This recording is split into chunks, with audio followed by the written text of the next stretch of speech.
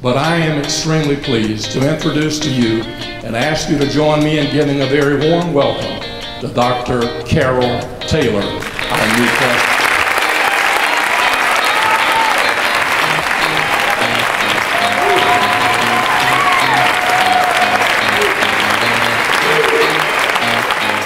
Just really cool, just hearing how much she really cared and just the vision that she has for our future.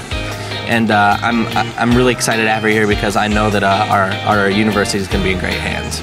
It'll be interesting, but God is definitely going to work in our lives here, and everybody should be excited for it. It's going to be great.